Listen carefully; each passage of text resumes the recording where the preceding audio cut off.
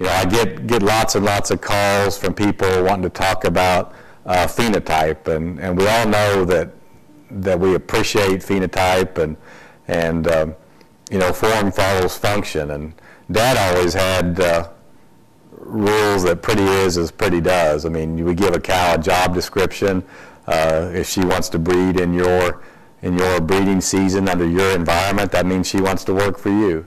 If she doesn't, that means we arrange for a different job for her.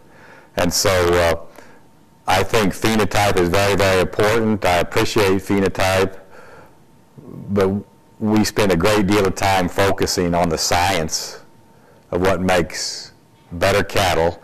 And to us, what makes better cattle is cattle that has a greater chance at profitability in the various environments where they have to go to work. And so, we've discussed many, many times about the discipline we use here at Gardiner Angus Ranch in sire selection.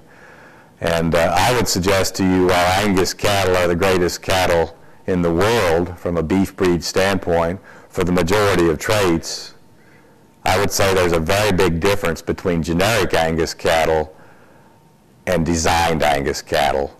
My family and many of our customers have worked very, very hard for many, many years to design cattle that will hit these targets of not only genetic merit, but more importantly, economic merit.